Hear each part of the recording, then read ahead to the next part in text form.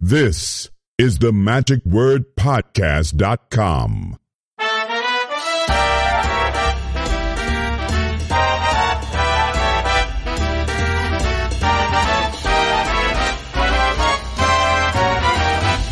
Hello, this is Scott Wells for the magicwordpodcast.com.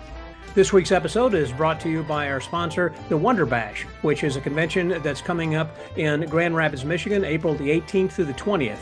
It's just right around the corner. You don't want to miss it. And you can go to get more information by visiting this website, which is morethantricks.com. Again, that's morethantricks.com for the Wonder Bash, April 18th through the 20th. This week, we're going to be speaking with someone who I consider an everyman magician. In other words, he is a little bit of everything, which actually represents many of the magicians I know who are listeners out there, those who are just plugging at it all the time. You find something that you really enjoy and you make a living of it. And that's exactly what Keith Leff has done. Keith is my guest this week from Kansas City, Missouri, and he had made his avocation into a full-time vocation, which he truly enjoys. Not only is he a restaurant magician, but then a corporate magician and doing trade shows and festivals, state fairs, things like that. Anyhow, he's doing a little bit of everything and whatever that it takes, I guess. But he also has a very good lecture in which he talks about some of his commercial and clever and creations that will work for whether it's in a restaurant or in a cocktail strolling environment or something like that. And I recently caught up with him following one of his lectures that he had given when he was in the area here. And again, I feel that he kind of represents the general population of magicians who really enjoy it. They could be hobbyists. They could be someone who is working as Keith is as a full-time professional magician, but just keep plugging at it. He's not necessarily a well-known celebrity magician of someone who you have heard of. I don't want to say that he's common. I would just say that he, nor average, he is above average. I would just say that he is someone who you may not know or nor have heard of until you hear this week's podcast. I do want to thank him very much for joining us here this week and for being a guest, because he is someone that has some good advice that is well worth hearing and adhering to, that he's going to share with us here this week. So please welcome my guest, Mr. Keith Leff, here on The Magic Word. Keith Leff is a magician from the Kansas City, Missouri area, and I always like to talk with people from time to time who are really kind of the backbone, the guys who are out there working and making their bread and butter from doing these kinds of magic shows, whether it's going to be for restaurants and corporate work, doing whatever it takes in order to entertain the public and as a byproduct make a little bit of money then as well. In addition to that, he's been doing some lectures around the country, and he had come through our area recently, and so I thought you might enjoy having a perspective from the common working man magician. Here he is, Keith Leff. Hey there, Keith. Hi, Scott. Thanks for having me on. Good to have you here then as well. I know that you've been working for quite some time and doing a lot of restaurants and everything else. And a lot of us have a lot of background where we can say, well, I worked on cruise ships or, corporate deals or birthday parties, et cetera, et cetera. And it sounds like that you, in your background, have done a little bit of all of that as well. Yes. Yes. As a full-time professional, I pretty much have been in any and every venue you can imagine. Has there been something, I mean, like with me, I used to do doves and rabbits and livestock, and I did illusions. And a little at a time, as I've gotten older, I started scaling down and getting smaller and smaller and getting rid of the live animals, et cetera. Have you gotten to a point where that you have tried a little bit of everything, but then started to get to a point where you are now satisfied with a more of a niche area or niche type of magic that you like to do? Yeah, I mean, I think close up is probably my forte. Sleight of hand type magic with cards and coins, everyday objects, things that are organic. I've gotten away from prop based magic where the prop does the magic for you. Right. And I think everyone, magicians and laymen alike, appreciate the skill and talent required to be able to do sleight of hand, with borrowed objects or, seemingly impromptu or really impromptu types of apparatus.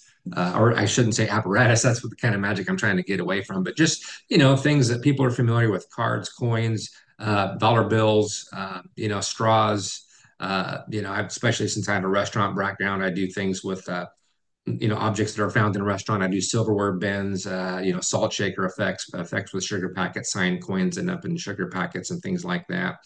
But yeah, I've done it all. I used to eat fire. I used to do a fire eating act. I used to produce live doves in my show as well. And this day and age, it's really I'm hard pressed to find a venue that'll allow open flames or Hmm. live animals. And Good point. so I had four birds in my dove act at one point in time, and I'm just down to one bird now. Yeah. And I kind of keep her as a pet more than anything. I mean, she used to earn her keep, but I guess she's retired now since there's a no live animal clause in most of the corporate venues I go to. So, Did you have an assistant that helped you, or did you do this in one? no, I had an assistant for a short period of time, but yeah, it was mostly just a one man show. So, And did you develop she the act for a contest or for actual corporate work? No, I just thought it would be really cool to have. I mean, I think a lot of magicians, I don't know how they get into the dove magic. I mean, of course, Lance Burton was definitely an influence. There was another local guy here that did a really solid act with some doves, and I thought that is so cool. I want to do that. And so, I got a dove, and then I got two doves. Smoke and Mirrors were their names. Yeah, then I added a couple more birds. I know a lot more about doves than I ever planned on learning. So Yeah. I know if I bit off more than I can chew, but it was a lot of fun. It was just the audiences just loved the doves and the live animals. I think it just kind of really added a different dynamic to the show. So I enjoyed it while I was doing it, but In haven't. some parts of the country, and I've talked with some people in the past who said they've actually used doves in restaurants for walk around. Yeah, I've Now, heard of I think it's kind of strange because most places I have ever been will not allow animals of any kind. I mean, unless it's a service animal. Yeah, I don't think I would ever do that. I mean, doves, their feathers fly off. Yeah. And you got They that poop at dust. will. Yeah, that's true. I just think it would be a sanitation thing more than anything. I don't know why.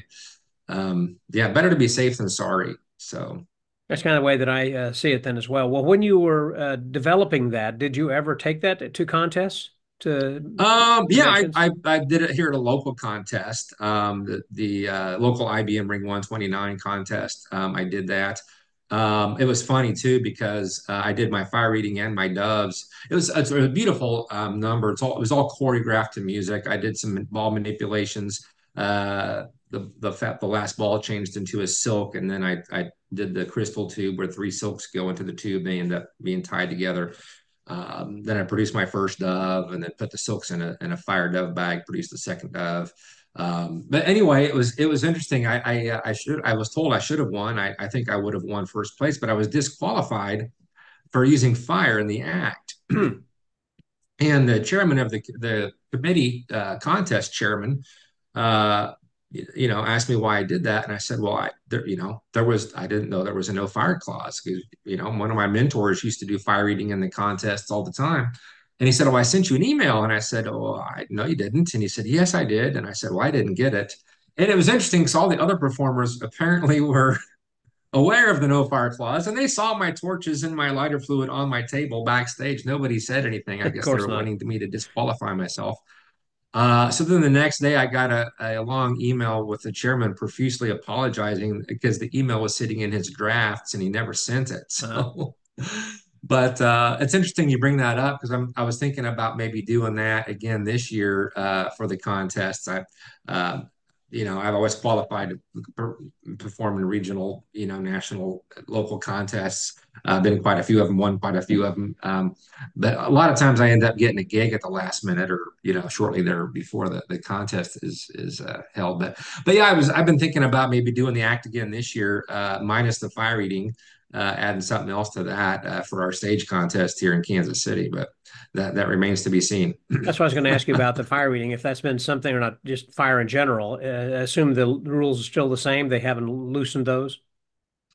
No, there's still no fire. It makes I don't. sense. Years Yeah. ago, I stopped using fire in my act. I used to as well when I'd do a burn bill routine, for an example, or cigarette through Mhm. coat. That was Terry Seabrook's. I mean, that was a standard in my show for a long time until I finally couldn't find anybody who had cigarettes, or if they did, they wouldn't admit that Yeah. they were smoking when I'd ask for one, you know. So I used to actually bring my own cigarettes, and I would say, okay, we don't, I do happen to have one, and then I would go through with the routine. But then it got so, of course, with the smoke detectors, that was the issue of not wanting to set Mhm. that off, and that can be a real problem if you're in a banquet room and you are doing a burn bill routine, and all of a sudden everybody gets soaked, Yeah, I've and always you're was paranoid responsible. about that. I always would like, light the torch and kind of hold it up there for a longer period of time than what it would normally be lit during the routine. But fortunately, I never had any issues with that. But I'm sure that's probably happened to some people, and that would not be good. Well, there's a new thing now. And I say new, it's been around for a while that some places have, in which there are laser beams, apparently. And if smoke or something crosses that beam anywhere, because I guess it's going back and forth rapidly, so that way they don't have to have smoke alarms. They just have this beam. And if something breaks the beam, basically, that Mm. sets off the smoke or the fire alarm, basically. Oh, wow. The reason I know that is because that happened at a show I was in. Oh, one time at a place not to be named right now, but anyhow, I had moved something on stage, and whenever I did, I put this potted plant, and this potted plant was taller than, I mean, you were first of all elevated on the stage, and then the next thing, of course, then the plant was taller than anybody else who would be on the stage, and that apparently broke the beam, and all of a sudden the fire department showed up, and there was no fire or anything, but Oh my there gosh. was still an issue, and they said, well, we'll give you a pass this time, but they had not they'd signed a contract saying there would be no smoke or fire, which there wasn't any smoke or fire, but they didn't say anything about that. So that's always No something more else to worry potted about. plants. No more, no more tall Did the potted sprinklers plants. go off? No, they did not. All they I was did going to say at was least the plant got watered. If the sprinklers didn't go off, then a good point. Of course, it was, I think, just an artificial plant. So it was just artificial rain that was coming down, or water that was that was getting us wet. I know you've been working restaurants then for a long time then as well. But getting into the that business to begin with, were you doing that on a part-time basis, then finally moved into doing magic? I mean, most people have that route they go as opposed to jumping right in or being full-time magician from the time they get out of school. But hmm what was your path? As far as restaurants go, Well, not necessarily. uh, I kind of want to mhm. go back just before that, before Yeah, restaurants. I mean, I was, I'm probably like most other people. I started doing birthday parties, when I was a kid. Sure. I got into magic real seriously. I would say, when I was a teen, I had a couple of mentors. I was doing part-time gigs in high school. When I got to college, I was a bartender, and I learned real fast. I could make $100 a night in tips bartending, or I could make over $300 a night in tips bartending, doing magic behind the bar. Hmm. And so I did that. When I around that time after I graduated college, I ended up getting my first restaurant gig, and did that just one night a week for a long time. And then in 2000, I went to my first magic convention. And I'm just like a lot of people. I always wanted to be like a magician for a living. I wanted to be a magician when I grew up. And I saw guys because I was under the impression that you had to be like a David Blaine or a David Copperfield to become a professional magician. And I saw guys at this convention doing what I do now, making a really nice living, just doing corporate stuff. And I'm like, wow, I could do that, you Hmm. know. Yeah. And so I was working at Sprint at the time. And I went back to my job and sitting behind a desk 9 to 5. And I just after being at that magic convention, my heart wasn't in it anymore. I just couldn't do it. And I had to take a leap of faith. And, one of my mentors told me, he said, follow your heart and the money will follow. So I resigned from a really good job at Sprint and started Magic Creations back in 2000 and really kind of never looked back.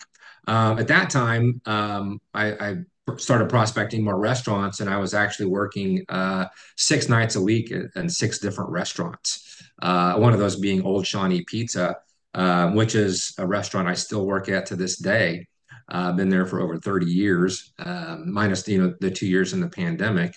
And so yeah, a lot of guys will start off in magic or they'll start off professionally, when they want to start doing it full time, they'll either go like, the street route doing street magic, or they'll get restaurant gigs. And like I talk about in my lecture, for me, I chose the restaurant path because I don't have to worry about getting a crowd, building a crowd, keeping a crowd, passing the hat at the end of the act. I didn't have to worry about the elements, things like that. Whether we're in the restaurant, I know I'm going to get paid. I'm going to get a complimentary meal at the end of my shift.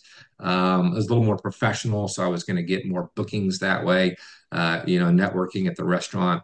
And I didn't have to worry about the elements. So that's why I kind of went down the restaurant path. Did you say worrying about the elements then? Did you ever do very much street magic? Yeah, I've done street magic. I did that, as well, but it wasn't really my niche. I mean, I was I performed a lot of fairs and festivals as well. It was kind of a niche market for a while. As a And character? As a Renaissance no, character or anything? no, I actually, it's funny, when I was in the fair and festival market, I didn't have much success just doing a general comedy magic show. And I put together a show for one of my agents booked me for an event in Junction City, Kansas called the Sundown Salute. It was a 4th of July celebration. And I thought, I'm going to put together a patriotic themed show. It was all red, white, and blue props, red, white, and blue costuming, all scripted out. Talked about American history, the signing of the Declaration of Independence, Hmm. the colors of the flag, what they mean, what the flag represents. Did a full-on tribute to the troops during the show, because a couple of guys that were having success in the market kind of had a niche. One of them kind of had like an old Western medicine type show. And then, he told me, he said, "You're too corporate. You need to come up with a hook for your fair and festival market." So when I came up with that patriotic themed act, it kind of took the fair and festival market by storm. It was a wildly popular act. I took it all over the country. And so, I spent so much time and money and energy and effort in scripting this show out and creating all the props and getting the costuming together. I thought, instead of just doing it that weekend on the 4th of July, I'll just do it the whole summer. And that whole summer, just I showcased it at some of the fair and festival conventions. And the agents were kind of mad because usually the fair and festival fair board members will go to these conventions to book bands mostly first and foremost, and then because they're more expensive than us variety acts. Right. And then if they have money left over, they'll book a variety act. Well, I had a line at my booth right after I showcased, nobody went to the agents' booths. Nobody went to the band's booths. I had a line at my booth a mile long, and They were I booking booked, you I don't know. direct rather than going through the agents then. Yeah, yeah. Well, my agent, he called me up one day. He's like, "Hey, can you be in Topeka, Kansas tonight and do 20 minutes?" I didn't know these fair and festival conventions existed, so I went and did that. Nobody had seen me before. I was the new kid on the block, and he booked like 26 fairs for me, I think, that year. Hmm. And he was mostly in the business of booking bands. Anytime he needed a variety act, he would book me. But I said, "Hey, do you mind if I would come here and represent myself?" And he said, "Sure." And so, I did that. The guy that told me I needed to come up with a niche, he would kind of regretted that because I created some serious competition for him because, he had almost like a monopoly on variety acts in that market at the time. So, but anyway, How many years did you do that festivals and things? I don't know, probably maybe a good 10 years. That's So, a really a niche area. That's not just street magic, and it's certainly not restaurant magic. It's its own kind of a thing in its own culture, where these people travel from one place to the other and live in tents, or because they're mhm, mainly weekend kinds of things, or maybe 3-day weekends.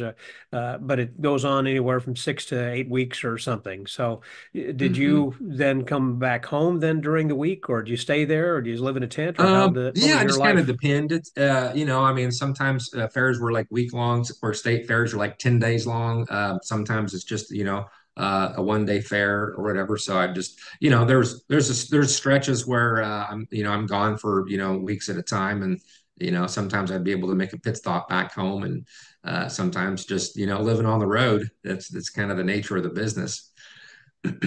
Well, yeah, unlike a restaurant or someplace where you're going to be having a regular job, if you will, that's going to be kind of that way. Mhm. Because I was wondering if you're one of those 50 milers, just kind of stayed within 50 miles of of your home, basically.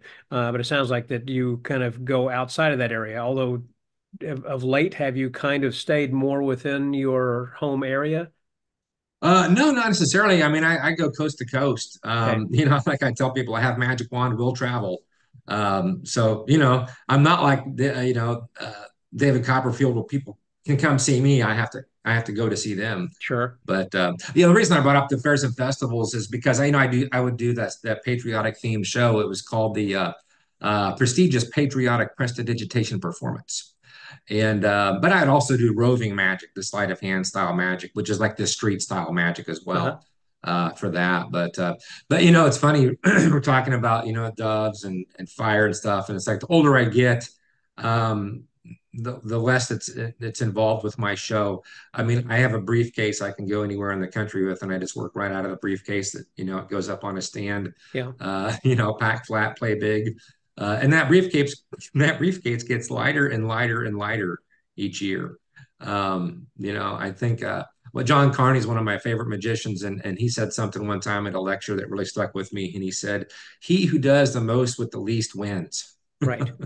That's exactly So right. I've definitely adopted that mentality, especially since I just carry on a briefcase and go anywhere with it. So. That's what I was saying about earlier, is how that I've cut back a little bit at a time, such that I don't do any live animals or big illusions, and doing, pack flat, play big kind of thing. And depending more upon the presentation, because I remember talking with Fielding West about what he said, what was in your rack, and I was saying this, this, and this. And after a while, so how long is that? Like 2 hours? Because I'd listed 18 things or something. Yeah, It's just you need to cut a lot of things out and just and script the things that you've got to make them more interesting and yeah, entertaining, exactly. kind of a thing. Going back again to the fairs, Ren fairs, and things like that. How are you paid? And that I've not worked with a Ren fair or anything, or state fairs. In that case, are you paid by the fair, and do you get tipped, or do they give you a low fee, figuring you're going to get a lot of tips, or is it tips only?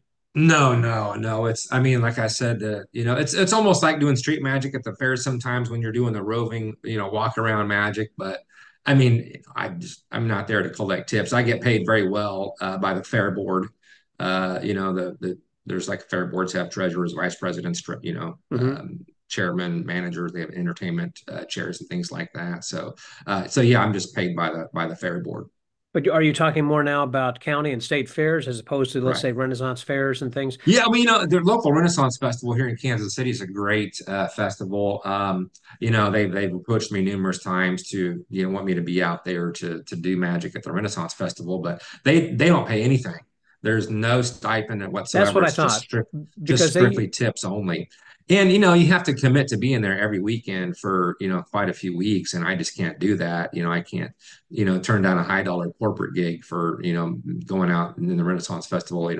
Passing a okay. hat. So Well, that clarifies it. That's much makes much more sense. I was yeah, misunderstanding. I thought that you were saying, kind of lumping those all together, but you're talking about, really, because when I was saying going out on the road and being gone for a long time and sleeping in tents, that's what the Ren Fair people do. Like, yeah, yeah. No, when I'm doing fairs and festivals, they put me up in a hotel. sure, The no, fair no, board it makes does. They complete pay sense. mileage and pay for the hotel or airfare. So Yeah, different kinds of fairs, that and not the Ren Fair type of a thing. Well, as far as the restaurants go, certainly that there are different types of restaurants, in which that you would have like a family-friendly restaurant, some that are more Fern and Brass and Steakhouse kind of a place that's more mhm. upscale, and some of those, in my experience, has been harder to get into, and that is the ones that are.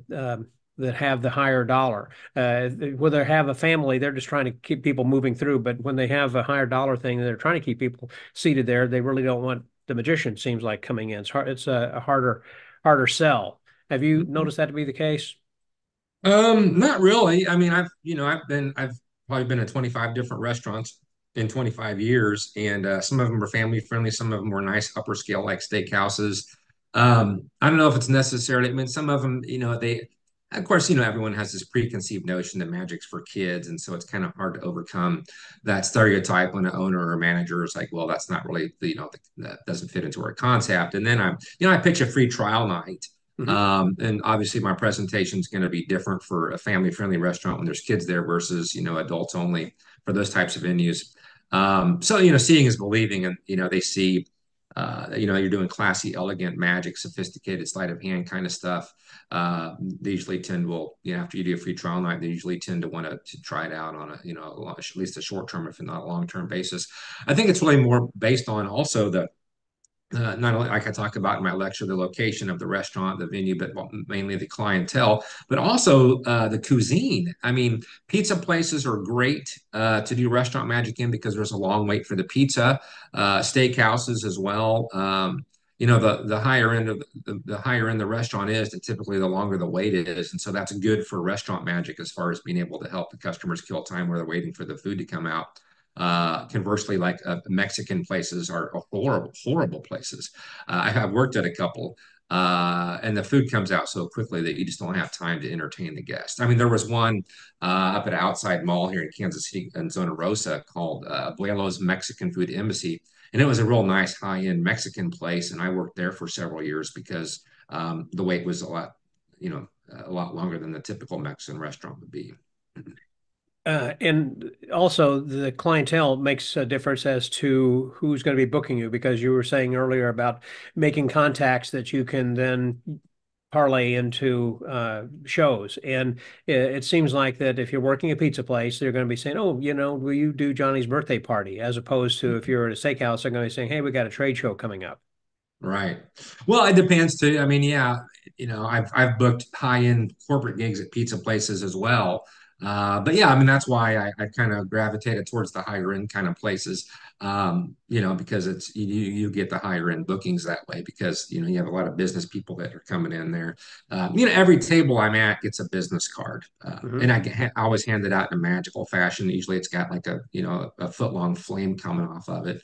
It's kind of my tagline. One of my things I say is I pull out this flaming business card and I say I'm the hottest magician in the Midwest, and I blow it out and then I hand it to them. So they remember that. So I just like I say in my lecture, always hand your business card out in a magical fashion, whether you back palm it. There's a lot of great marketed effects out there as far as getting your business card to people. Also, if they ask for my card, I will ask for their card in return because chances are they have a gig in mind that they want to book you for. So, I don't do business in the restaurant. I do business. I mean, I network at the restaurant, but I'm not there at the restaurant to get. I mean, I'm there to get bookings, but I'm not there to do business on the restaurant's time. Like I don't talk about booking gigs or how much I charge. A lot of people will say, "Hey, what do you charge for this?" And I say, "Well, it depends on if you want strolling, stage." I also do a lot of inspirational speaking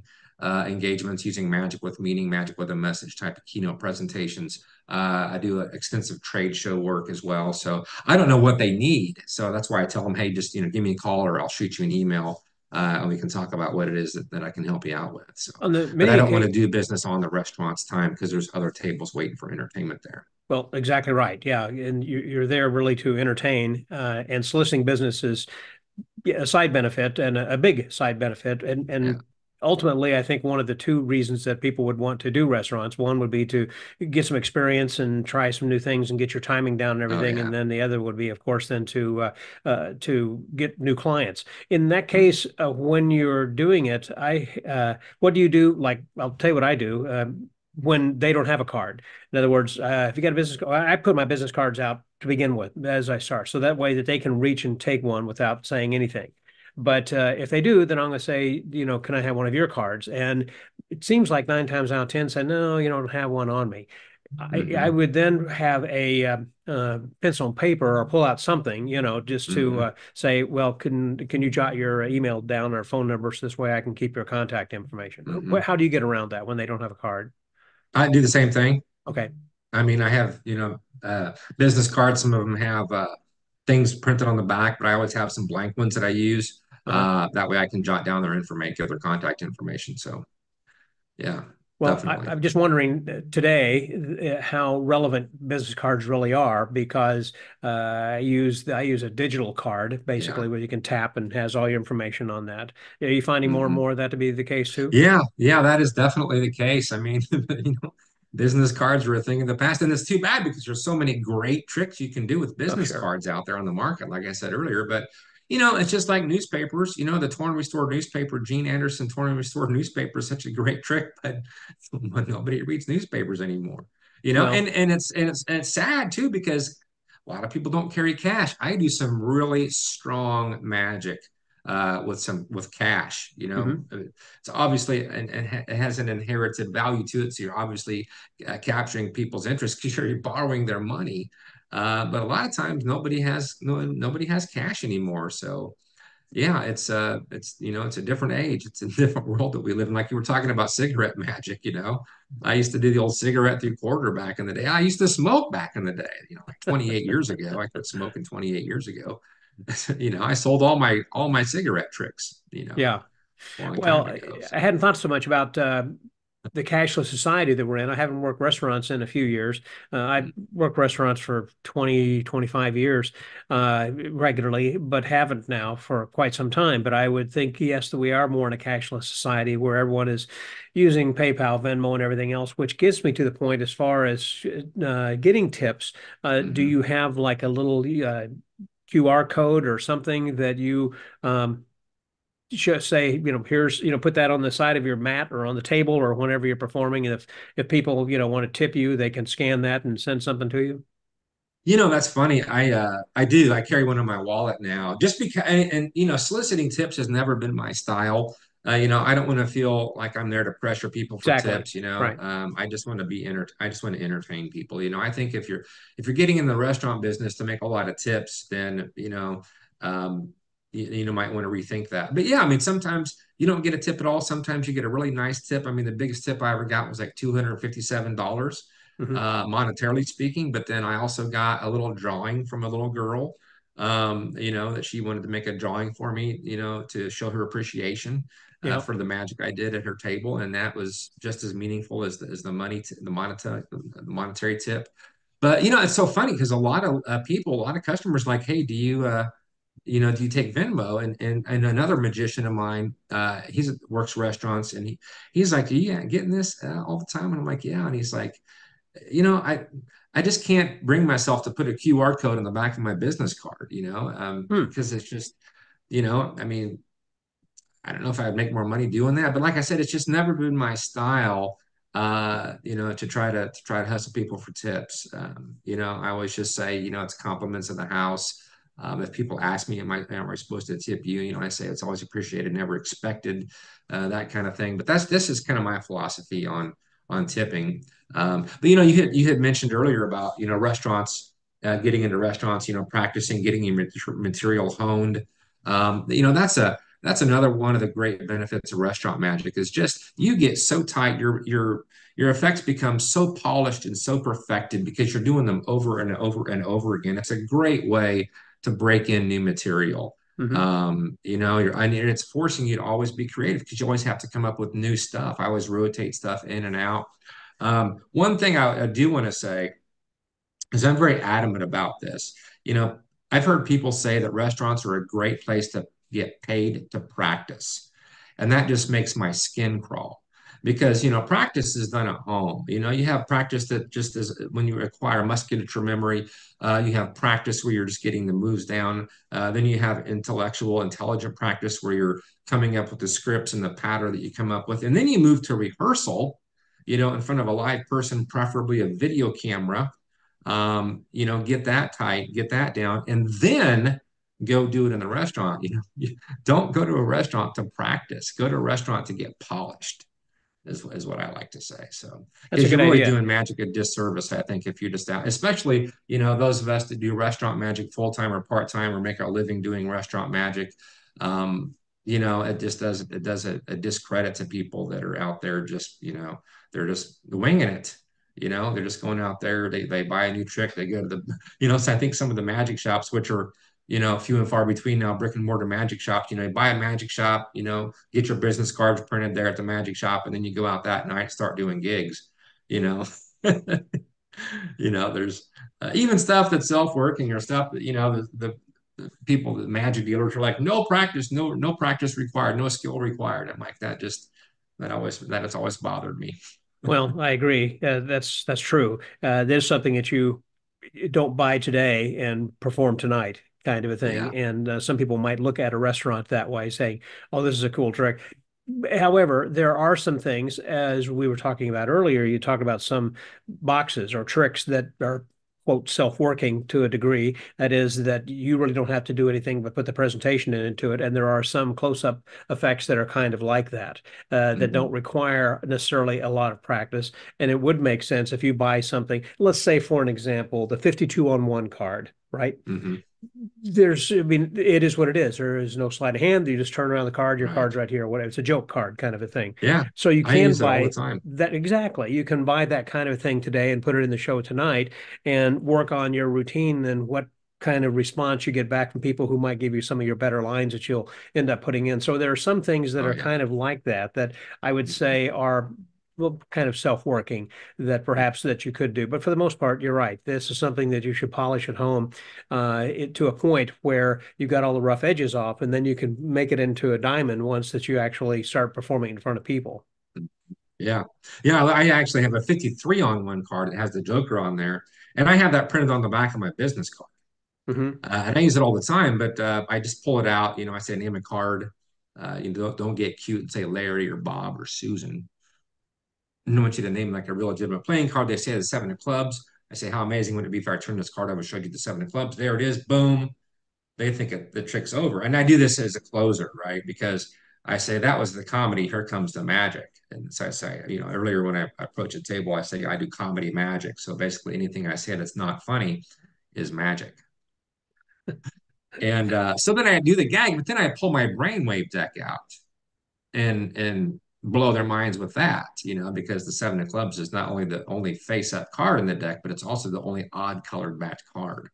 And oftentimes I open with Chicago opener. I do Bill Malone's version of mind reading magician. So you have the red deck with the blue card, and then so at the end, I have a blue deck with a red card. So it kind of makes a nice little book in there when I do Uh-huh. that. So that's one of those things I use, like I said. And when I like about that too is I give them the business card and I say that's not a business card with a magic trick on the back. That is a magic trick you can do for your friends, family, neighbors, and coworkers that just happens to have my contact information printed on the other side, you know. So Right. and so that way, people come into the restaurant all the time. Hey, I did that. I did that for my nephew last week. He thought it was hilarious.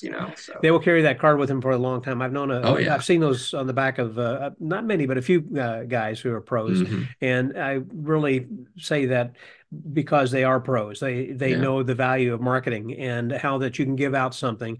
And that was another thing I was going to ask you about, and that is gift magic, like Jeff McBride would talk about, where you actually give something Hmm. to someone. So this way, a lot of times, if you give somebody, they feel like they have to give something back to you. That's not the reason that you'll be giving it out. Of course, you're Hmm. doing it because out of the magnanimity, out of the goodness of your heart. Easy That for you to say. that's right. Magnanimity of your heart that you could actually give this out and because you want to share this with someone. But oftentimes they'll say, "Oh, here, take this." They'll give you, something which is far in excess of the value of what you have given them. Although you've given Mhm. them the joy of this experience at the table. I used to give out mind reading fish, in the Oh palm of their yeah. hands. Yeah. And there's some great tricks you can do with that, in which that you would have you know what the card's going to be. They could be on their hand, and you have the fish on their hand, and then the card face down that's underneath, and so you can say, well, which is underneath their palm, and as the fish will curl one way or the other, you say, well, it's a red card, it's a diamond, or whatever, and then reveal it, turn it over, and say, with a little bit of practice, you can do that too. You can keep that one, as well, so they feel like that they've got not only just a mind reading fish, but also maybe something it might be a trick that they could figure out and can't, Yeah. you Yeah, know. those are great. I used to give those out. I do the pearl poodles all the time. Yep. Those are great. I have a nice funny routine I do with that. I have an origami thing I do with the dollar bill, and I give these out for special occasions, or sometimes if they just give me a good tip, I'll give them one of those.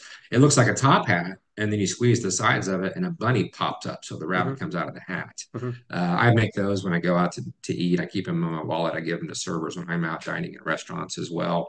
I've used the little wooden round tuits, which are great Hmm. because I can manipulate those like I would a coin, do magic with those, and hand them out and say, "Give me a call if you ever get a round tuit," because on the back of it it says tuit. So Right. I've used those as well. All kinds of novelty items, little magic wands that have my name and website, phone number printed on them. The pointless pencils. I love the pointless pencils. Hmm. I give those out and I'll say this, this is a lot like my act. It has no point to it. Then I always get to laugh and I'll say, but it's also in case you like make a lot of mistakes, like not booking me for your company holiday party this year. Yeah.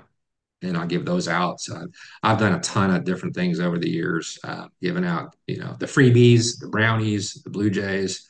I used to use all those little sponge products that you give out to people. I do a really cool sponge ball routine. I call them clown noses, and I give them the kid a clown nose at the end. They also get a clown nose sticker that I actually stick on their nose. That's clever.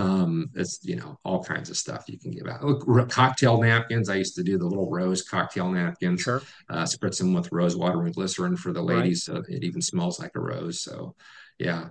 And especially, what's great about that is I also give out things that brand the restaurant. To go box stickers, the cocktail rose napkin that has the restaurant's logo on it, matchbooks that have the restaurant's logo on it. Sometimes the sugar packets are custom made, so I'm always branding the restaurant too as well, giving away things that will brand the restaurant.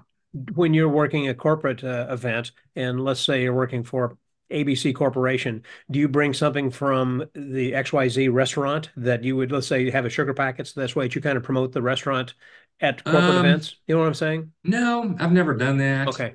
It's like, because you're there working for the company pretty much. And, it's like, oftentimes, yeah, I don't hand out business cards at corporate events because I'm not Right. there to get business unless Right. they ask for one, of course. But, What's your thought so on no, tips? What do you do when people offer you tips I just at a sometimes, corporate event? it's, I just say it's not Kind of weird, isn't necessary. it? I'm being paid by the company to be here. Yeah. So unless I'm doing a trick with the bill, and they say, here, keep it, then, maybe I'll pocket it. But yeah, I try not to, if I'm not soliciting tips in the restaurant, I'm certainly not going to solicit tips at corporate venues. That gets back to the person that booked you. That might not bode very well. No, that's true. When the occasions that I've had that where they have said to me at a corporate strolling event or something that if you would accept tips, and I'll say, well, no, I'm being paid handsomely. I'm already doing fine. So, and they've got the thing out. It's like they're holding it, and if they put it back, and I want them to put it back, but if they continue to insist, I kind of feel as if it's a rejection of their appreciation. Yeah. You Now know. you don't want to offend the giver. But in the restaurant setting, the downside to that is that they might feel like they might be able to assess your worth. If you accept a Hmm. $5 tip, they think that what you make $60 an hour. Right. Or they might feel like they have the right to call you back over to the table. If the restaurant's busy, you might not be able to do that. So, those are some downsides to accepting tips.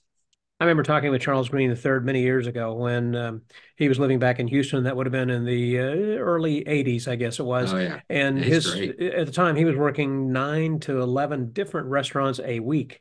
Wow. And his philosophy was exactly what you said right there, then Keith, as far as not wanting to accept tips from the standpoint, it's like, well, and then when they call you and you say it's going to be $2,500, for this, so what? I just gave you $5. I mean, that then they equate in your mind per hour what that should be, and it's like Right. that's nowhere near $2,500.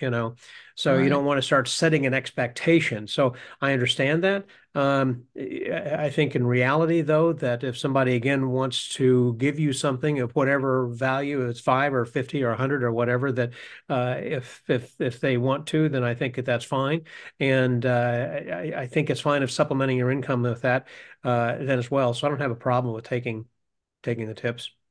Yeah, yeah, and that's another thing on the subject of monetary compensation.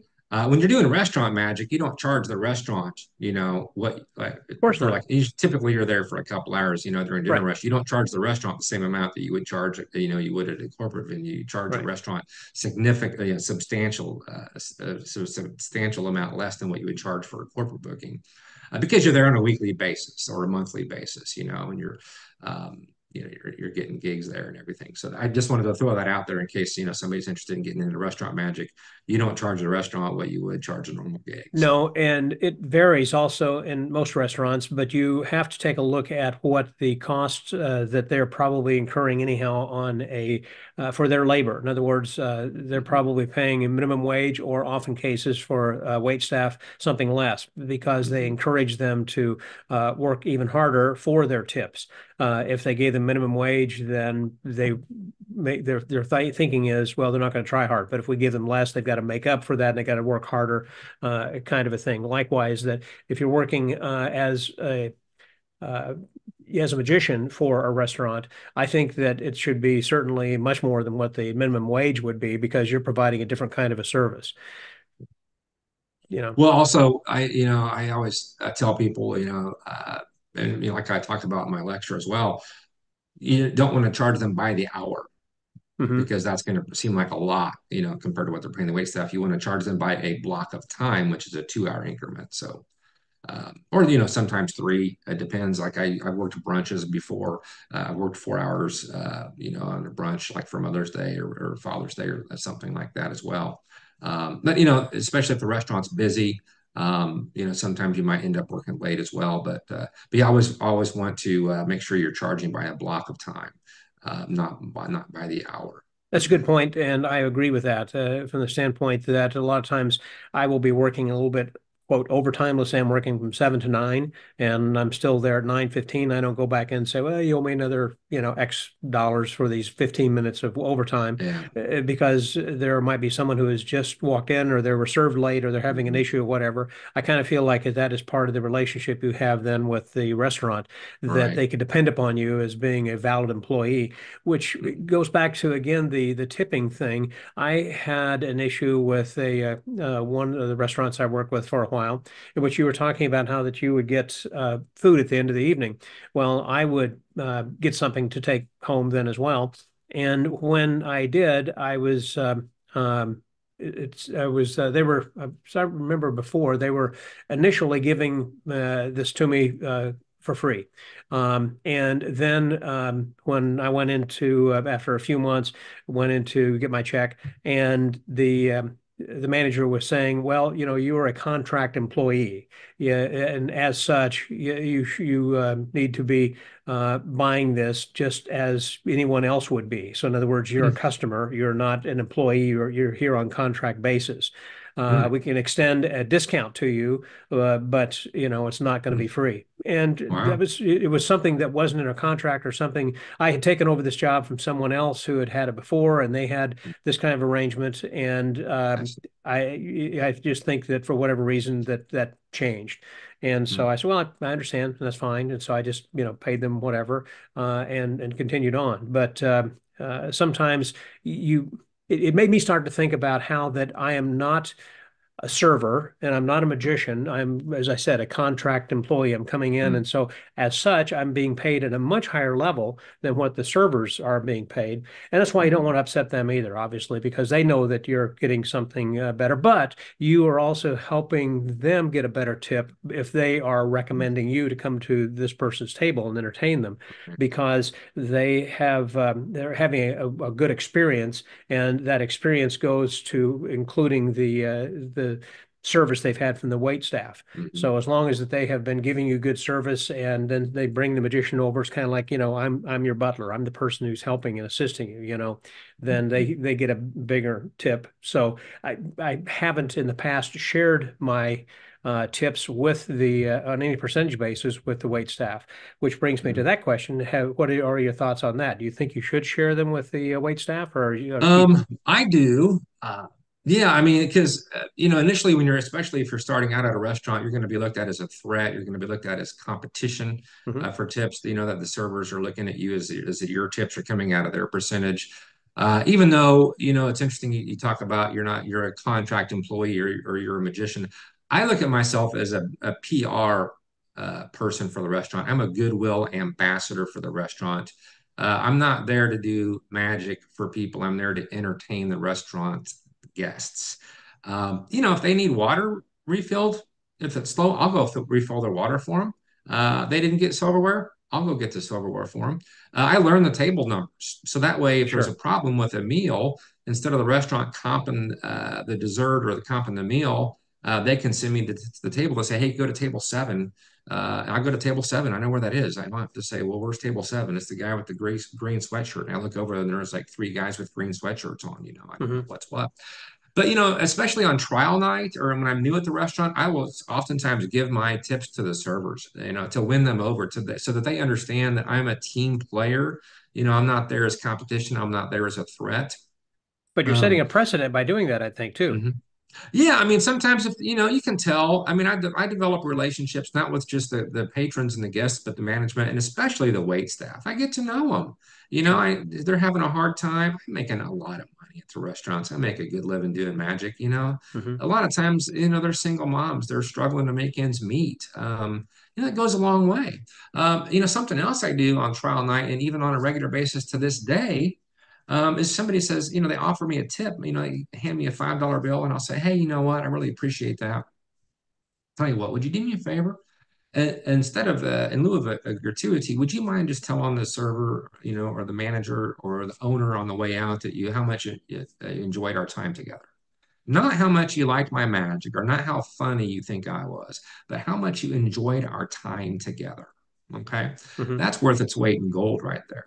And something else that I think, like when I close my lecture, I always talk about what I think is the most important thing. If there's anything you take away from my lecture, I want it to be this: learn people's names. Very important. When somebody gets up to leave my restaurant, if I'm in the middle of a set, I will stop and I'll take a few seconds and I'll say, hey, Tony, Deborah, thanks for coming out tonight. And this is what happens. They're like, he remembered our names. Hmm. I don't remember his name. He remembered our names. And they will come back in the restaurant because I remembered their name. And chances are I will remember their name when I see them again. Not because I'm a smart guy, but because I just use a mnemonic like Harry Lorraine did. You know, and that's one of my biggest pet peeves is when I'm at a show and I see a magician, first of all, not even offer a round of applause for the person coming up on stage as encouragement and appreciation. But they'll get the Rubik's Cube out and they'll hand the Rubik's Cube over to Sally and they'll enter, hi, first of all, they'll ask them their name. I always reintroduce myself to the person. I was introduced at the beginning of the show, but they're not going to remember my name. So I reintroduce myself. Then I ask for their name. I do that as in my table approach as well. I introduce myself. I greet them with a smile. I make conversation with them. I make eye contact. But when I see a magician up on stage, or I say, "What is your name, Sally?" And then he starts twisting his Rubik's cube, and she twists her Rubik's cube up. And 20 seconds later, he's like, "I'm sorry, what was your name again? I'm sorry, what is your name?" They That's lose horrible. me. First of all, they lose the audience Right. because what does that tell Sally? What does that tell the audience? It tells them that you don't care. They might as well just be another Rubik's cube up there because they're just another prop for you to do magic at. You are there to do magic with people. Respect the audiences, respect if it's a restaurant table or if it's a person on stage. They're allowing you, because of them, you're able to do what you love to do. Show that love by remembering their name. Well, you're absolutely right, Stephen. I think Oh, Uh, oh my goodness. I've told the story several times on the podcast in the past, and that is where the first job that I got out of college was when I'd gone into a room with three gentlemen, and I'd showed them my portfolio for an advertising agency that I was wanting to work for. Well, anyhow, they had uh, hired me and called me back and hired me. And they said, the reason we wanted to have you back is because you remembered our names. Everyone Wow, else who yeah. came in had good qualifications, but the deciding factor was you called us each by name. Because as I left, I said, thank you, Mr. So-and-so, and, all their names as I was leaving. And that you don't know how important and how sweet the sound of your name is until that actually affects you like that. And you see it on a regular basis when you're like at a cocktail cocktail party and you're walking away, thank you very much. Like you say, Tony and Melinda, and glad to have you guys here and help with the magic. It's Yeah. been great meeting you. And they look around and say, how does he remember our name? They may not Yeah. remember the trick, but all of a sudden they have to start recalling all of the stuff that you had done, because if he remembers my name, I should remember more about him. Who was that guy again? Hmm. Yeah, Yeah. And that's why they come back into the restaurant. I mean, the sure. most beautiful sound anyone can hear is the sound of their own name. Sweetest And when I'm sound. performing in the restaurant, I'll use the person's name three, four times, throughout the set while I'm there at the restaurant. And I do it on stage as well, because when a person's on stage, they're nervous. Yeah. There's instructions to be had, there's processes, there's procedures they need to do. And when you say their name, it redirects their attention, but also I think it puts them at ease as well, because they know that you care. Right. So that's another reason it's important to learn people's names, or As we are actually remember their reaching names. the end of this episode in our discussion, I actually want to start at the beginning of what we probably should have mentioned. That is about how you get these restaurant jobs, and going and approaching them. How do you find the right restaurant to go to, and the right time of day, or which day of the week that you would go Mhm. and talk with the manager or a general manager or whoever's going to be doing the hiring?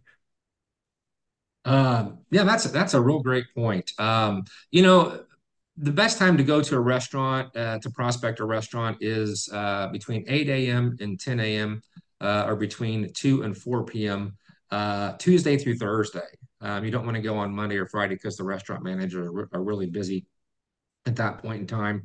You want to walk in, you want to have your suit on, pressed, hair groomed, nails trimmed, shoes shined. You want to present a professional image. Even if you're doing, balloons or whatever, you're just, working at a family-friendly restaurant. I always have a promo kit with me that has like a one-sheeter. It has some accolades in there. Has my headshot. Have a sample of a lobby board of like what I'll be posting in the lobby of the restaurant, so that Hmm. owners or managers can see that as well. I also have a sheet that I think is the most effective thing in my promo kit. It's called Restaurant Raves. And what that is it's a page of paragraphs of what restaurant owners and managers have said about how I've brought business into the restaurant, and how much the guests enjoy me being there. Sometimes they say, Keith's a amazing magician, or they'll say he's hilarious or whatever, but that really kind of helps sell that to other restaurants as well. And usually when you go in, you cold call. I mean, you can try to call a restaurant and leave a message for a manager. I can count on one hand the amount of times I received a return phone call Exactly. from restaurant managers. They don't reply to emails either. And it's just because they're busy. I mean, they work 80 hours a week, on average. They're just, they don't have time for that. That's why you really have to drop in and cold call the restaurant. Have one or two of your best effects with you. I don't even do magic at that point unless they ask. I want to be able to pitch the free trial night where I can go in for a couple of hours and let them see me in action. Not necessarily me. I tell them, I say, like, watch the experience that your patrons are having. Don't watch me. Watch them laughing. Watch them smiling. That's what's really going to sell restaurant magic, is the customers' appreciation and enjoyment of what you're doing for the restaurant. That's good advice. One thing I had heard as a great tip from Scott Hollingsworth, who was a pioneer in restaurant magics uh, decades and decades ago, it was where that he suggested that you would join networking groups where you would have food and beverage managers from hotels and restaurants in different places, because just like the Rotary, the Lions Club, or whatever groups of organizations have their luncheons or evening dinners or whatever, they have these get-togethers monthly in which they kind of exchange different ideas, and maybe employees, or someone's moving from one company to the other. But of course, they're always looking, as these other fraternal organizations are, they're looking for someone to give them some speech or to talk a little bit. And so he said that's a great place to showcase yourself, because first of all, you join the group, or you kind of get involved, and then say, well, I'm a magician, I could provide a program for you then as well if you'd like. And then when you do, then that's a great place for you to be seen by the right people, because they'll remember that then also. And you're showcasing for them, because there might be some managers that you may not be able to get into, because as you say, if you're just dropping in to see them, for a variety of reasons, you may not be able to get to see them that day, might have to come the next day or next week. And even when you do, you may not get to show them those couple of great tricks. But if you actually have a 20, 30-minute window that you're showing and showcasing, I guess, to this larger group, you might have with that wider audience, might have a better opportunity.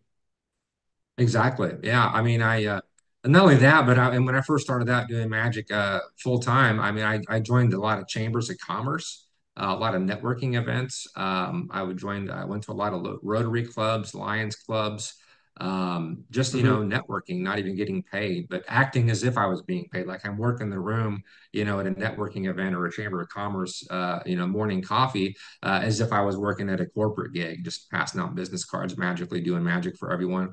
And it's funny too, because now those chambers hire me to come to their mixers just to, bring the wow factor, so to speak, and now I'm getting paid to be there, but I'm also networking as if I was, when I first started out. So, I have a um, friend who's a Rotarian who said the incoming president, international president, this lady who's coming in from Philadelphia, is going to be having as her theme for the new year magic. And okay. so this lady who was telling me about that was saying, I'm just kind of giving you a heads up that you might want to pass this on to the rest of your listeners because this might be an opportunity, certainly, that, of course, the Rotary is always looking for different. I mean, each Rotary club around your location will want to hire you anyhow, but they are particularly keen right now for going out and looking for magicians rather than Mm, just you showing up. So they're right. going to be much more open to seeing you, and perhaps that could be a good showcase then as well. Not just at a local level, but of course, as you said, then Keith, that they've got other kinds of regional, state, and national and international Mhm. meetings in which that they do have a good budget for that. Yeah. Well, and So. you mentioned something too about, they have a magic theme. I mean, I can't tell you how many events I've been to where the theme is magic. Mhm. And then, they would reach out to me the following year or in a few years, and they have a different theme. And I can tie into any theme. That's one of the reasons I named my company Magic Creations. It's all one word with one C. I've actually coined the term magic comedy, all one word with one C as well. And that's what I present my general entertainment magic show as magic comedy, all one word with one C in quotes. But I create magic based on what the client's needs are. So I have magic that I do for any holiday, like any theme you can imagine. Like I'm doing a St. Patrick's Day corporate event tomorrow for a luncheon, and I'm doing St. Patrick's Day magic, with green Mhm. props, all the patterns scripted out for St. Patrick's Day. That's why I do a lot of trade show work, is because I'll promote the company's product. Even if they don't have a tangible product I can manipulate and do magic with, I'll just communicate the key business strategies to their potential clients, at the trade show booth to stop traffic at their booth. Sure. So I think that's one of the reasons I've had the success I have, the modicum of success that I enjoy, is because I put the extra time into creating magic. Being creative is one of my, magic was my hobby for a long time. It was my avocation before it became my vocation, is that I can tie into anything. Las Vegas nights.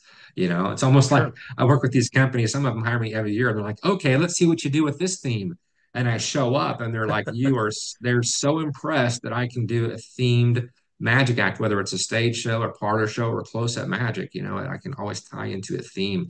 And that's why they go with me as opposed to just any other magician, because any other magician's just going to do, general magic. And Right. that's, a bulk of what I do is just general comedy magic. But they mention a theme or they have a topic, or I do a lot of keynote presentations as well. It's because of my ability to do that.